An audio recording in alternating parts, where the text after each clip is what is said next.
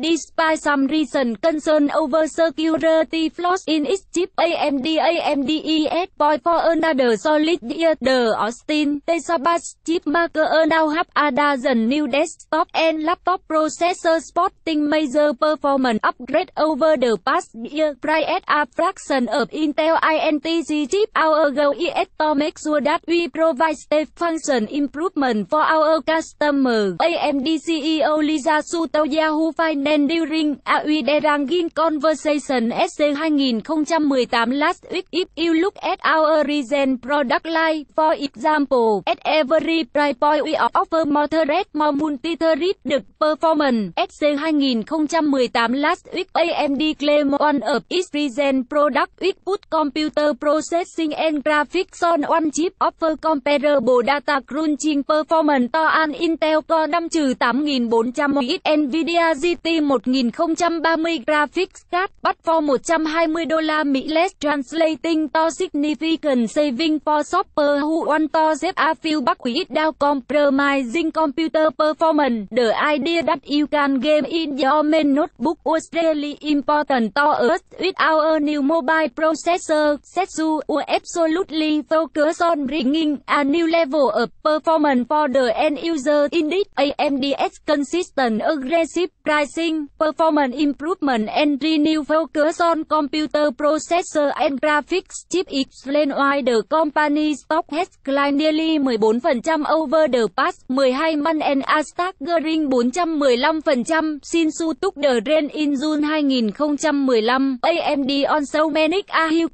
on the console gaming front, as its chips are used exclusively in Sony SNE PlayStation 4 and PlayStation 4 Pro, as well as Microsoft MSFT Xbox One and Xbox One X home console. For Su, it's less about sheer chip performance and more about the experiences those chips provide, from gaming to virtual reality and augmented reality, and why AMD's chip executive remain extremely bullish on both virtual reality and augmented reality. She considers VR still has room for improvement. What has held VR back a little bit to keep it from what common is just how do we get the experience good enough. The good enough experience inferring that you're getting the immersive experience without any side effects. To explain, referring to side effects some VR user may still experience, such as dizziness and disorientation. Also, let's face it, many VR headsets still look clunky and unwieldy. When we get wireless headset out there, is a belief VR, not just AR, can be a driver for us over the next few years. So added new technology eliminates job chip from AMD, Intel and NVIDIA. NVIDIA are also powering newer technologies such as artificial intelligence, machine learning and automation, and why society is poised to benefit from such technology. They are also concerned those very same technology will display millions of jobs. According to Forrester Research, 16% of